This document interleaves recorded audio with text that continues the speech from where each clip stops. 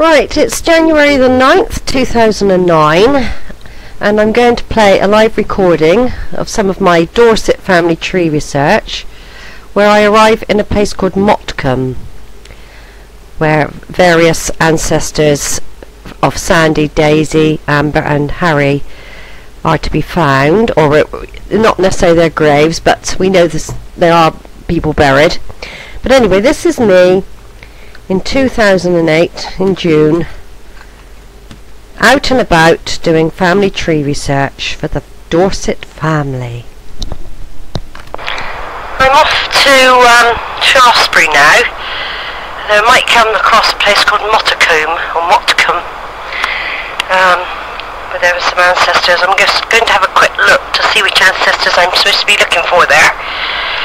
Right, just to make things easy, it's a Thomas Beeling, born Gillingham, died Ashmore, so I'll be going to Ashmore as well, and his wife Elizabeth Bastable, born Stir Provis, died Ashmore. And then the Motcombes, we've got Sophia Burden's father, William, from Motcombe,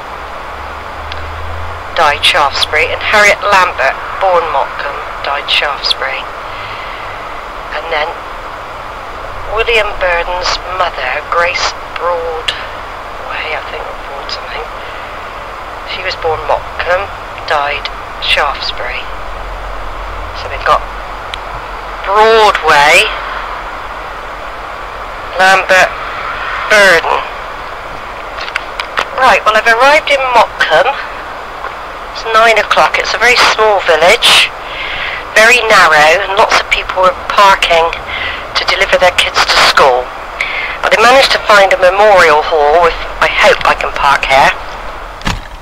Just having a banana to keep my strength up. So I've arrived at Motcombe.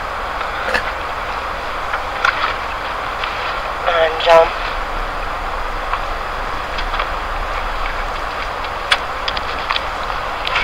going to go and see if there's anything in the graves.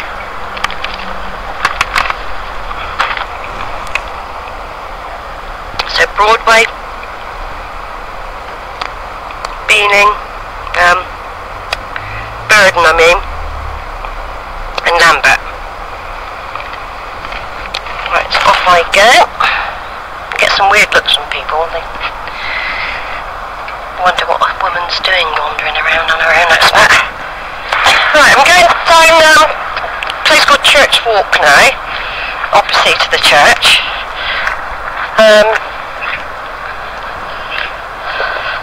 Yeah, it's quite an old village, one of the largest in North Dorset or something.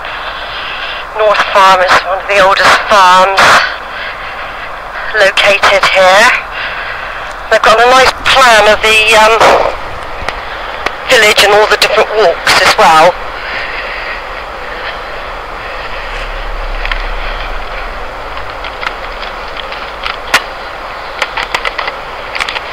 Mary's Church, Church of England. Right, it's quite a basic looking church. Short tower, no spire. I don't know whether it's open. I'll go and have a look in a minute. People look at you nervously when they see you walking around talking to yourself. Doesn't seem to be a history book or anything. The organ's very nicely decorated in green, gold and red. Quite pretty. It's well maintained. A few plaques on the walls. Simple altar. Simple ceiling. So this is St Mary's, Motcombe. Just having a look to see if there's any names that might stick out. And now it looks like there's quite a good sized graveyard, but I won't know till I walk around the back. Yeah, it's always a pity when they haven't got any postcards or anything. Well, I've put my name in the visitors book anyway. Right, we're going to go back outside now. At least this place was open. Henry Hunt died 1901, aged 54. The Celtic Cross. Daisy. Looks like they've kept some overgrown with grass as well. This is quite a common thing now to allow the wildlife to brown. And we've got a few crumbstones as you first go round on clockwise behind the tower. And just having a quick look at those. There's a school right next door.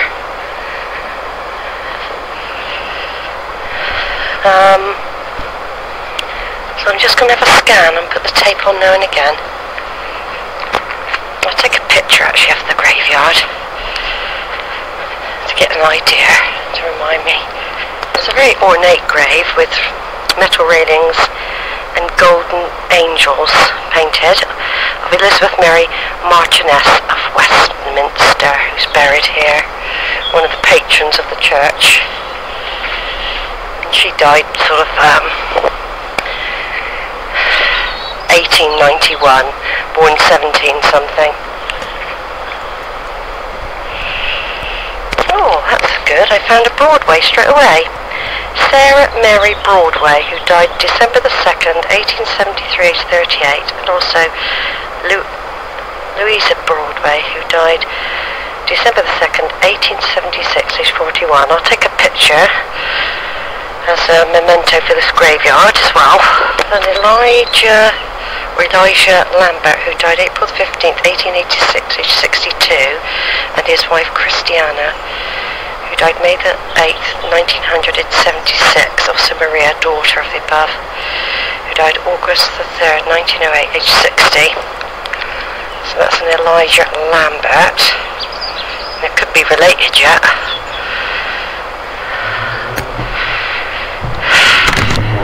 I might take a picture of that one as well.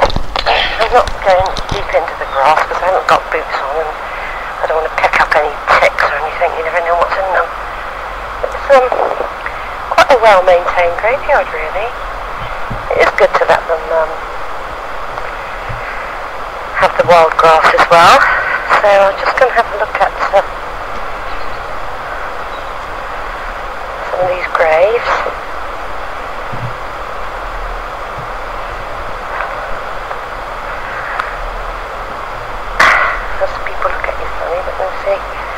Some of these people probably never even come from this village, they're outsiders. Arthur Henry Gray died the 25th of December 1971, age 70, and his wife Hilda died 1983, age 81, because there were Greys in the family as well. I'm having a really good look round. Oh, I love doing this sort of thing. Glad I got the early start as well. I got up at 5 o'clock.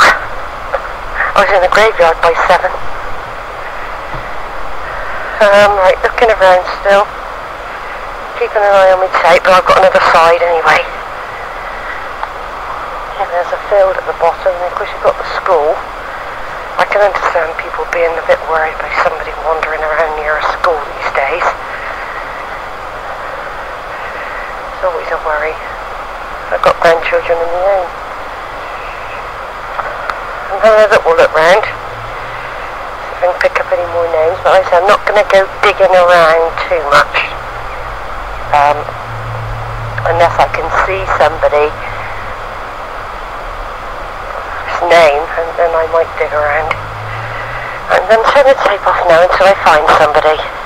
All it is, you've got some that have been tidied. I expect they rotate, and some that are left in grass.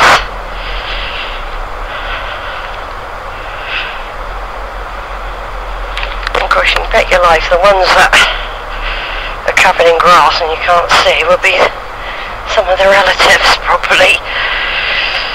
So that's how it goes. I had that problem at Brinkley Church.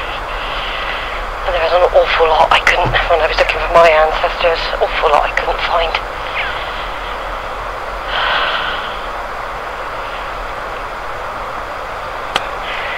Bailey, that sounds familiar. Bailey. I don't know, I can't remember who it was connected to now.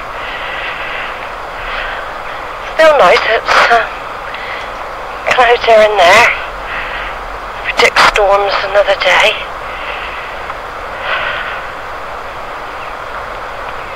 Carrying on looking round. This is Sheila at Motcombe, just a reminder where we are. Now here we've got a clotter and Lambert, who died April the 19th, 1921, age 59, and Albert Edgar Lambert, that's B-E-R-D on the end, who died 1943, age 81, and Bessie Eliza Lambert, who died 1971, age 83. And sometimes it's Lambert, sometimes it's Lambert, sometimes it's Lambert, so we've got a whole section there.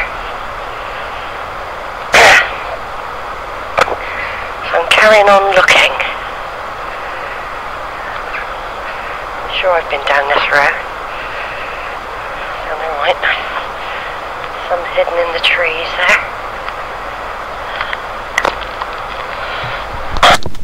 Right, part one is nearly complete, so another tape recording will continue with part two.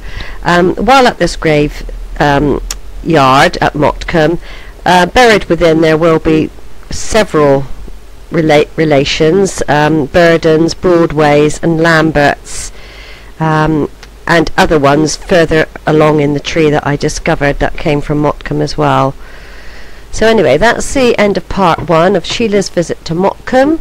Continuing in a minute with part two. Over and out for now. This is Sheila here. It's 2023 now. I'm adding this extra bit of narration because a lot has occurred since 2008. A lot more research in the records, people sharing information, and I've added more photos and some PDF information about the Broadways in particular of Motcombe and some of their early history, where they most possibly came from Gloucestershire. So that's a little bit about the early Broadways.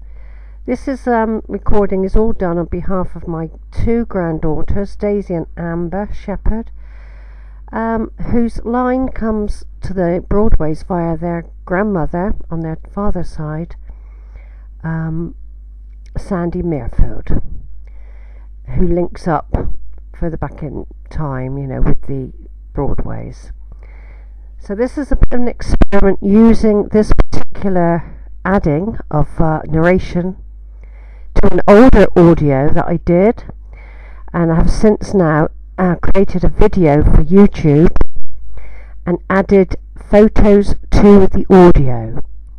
The original audio is on Ancestry, just has an audio, but since then I've added web links to the tree so that you can go on YouTube to listen to the video audio creation that I've recently done. So this is Sheila, April 2023, on behalf of her granddaughters and their family tree. Over and out for now. More to come with part two.